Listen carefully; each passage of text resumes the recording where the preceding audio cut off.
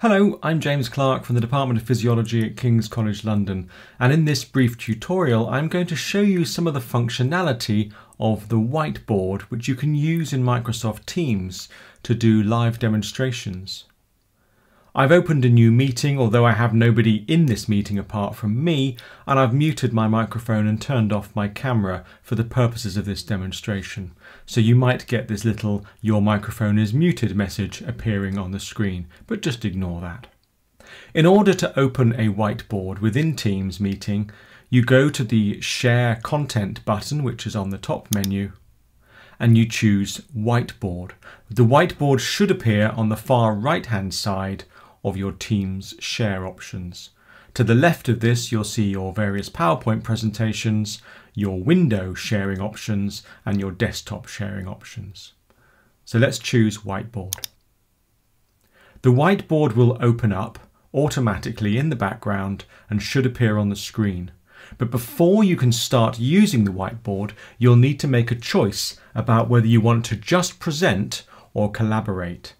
If you just choose Present, only you can edit. If you choose Collaborate, everybody else on the call can edit your whiteboard. That may not be a good thing if you want to keep this presentation in order, because any student or member of staff could just click on the whiteboard and add things to it. But if you want some interaction with your student, you'll need to be able to eventually allow this, but you could just start off your presentation as a presentation-only whiteboard, which is what I'm going to do now. I'm going to choose Present Whiteboard.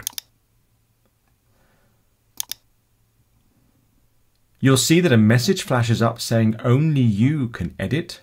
If you click on the little cog on the top right-hand side, you can allow other participants to edit by opening or closing this option box.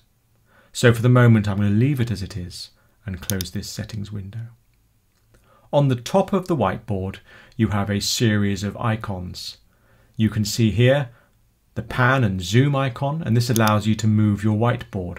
Since there is nothing on the whiteboard, you can't see it's moving. You've then got pens in black, red, green and blue. You can't change these colours. And you've got an eraser. In addition to this, you have a text icon and a notes icon. So quite simply, you can click on one of these pens and draw on your screen, and all the participants of this meeting will be able to see what you've drawn. You can choose different colours. You can't change the thickness or the style of the drawing, but if you don't like anything you've drawn, you can use your eraser tool and click on any of the individual parts.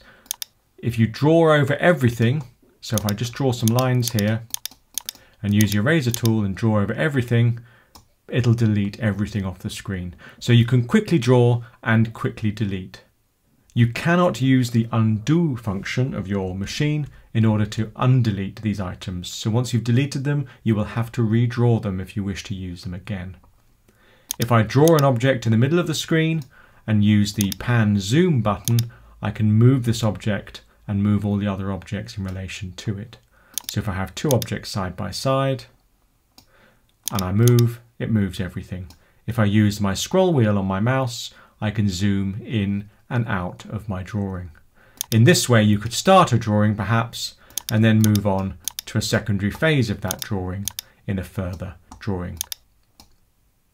If you want to add text, you can simply click on the text icon, type in your text, and once you've typed it in, you can move it to anywhere you want.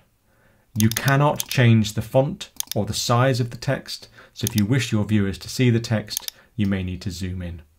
If you wish to add a note, simply click on the Add Note button and you can type in text into your note. You can delete the note or you can move the note to anywhere else on the screen.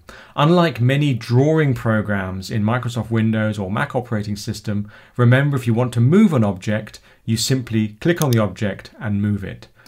If you click on the object and try and move, it'll move the entire screen. So remember, click on the object and move it and it'll move. Once you've finished this session and you're happy, you may want to open it up so other participants can then edit your picture. If you wish to export this whiteboard image, click on Export Image. A strange quirk of Microsoft Teams is that it now opens up the whiteboard into a web version of Microsoft Teams that then allows you to download the image directly onto your desktop. This might just be an Apple Macintosh problem, but it may also be a Windows problem. So be aware, if you try and save the image, you may find it opens up this web interface. Other things you could do to save the image is to use whatever screen capture utility you have. For instance, I've got an Apple with their own screen capture built in, and I can then take a picture of that and save it onto my desktop or into my downloads folder. Once you have finished with your whiteboard, you can click on Stop Presenting and go back to your lecture.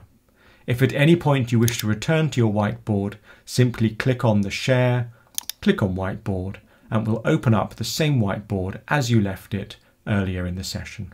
At this point, you may want to annotate your whiteboard further. So I hope that helps. It's a brief guide to using the whiteboard. It's best to be careful how you share because everybody can edit your whiteboard on your behalf, but also it's quite a useful tool if you're in control to be able to demonstrate some simple concepts during live teaching. If you found this tutorial useful, please consider subscribing to my YouTube channel.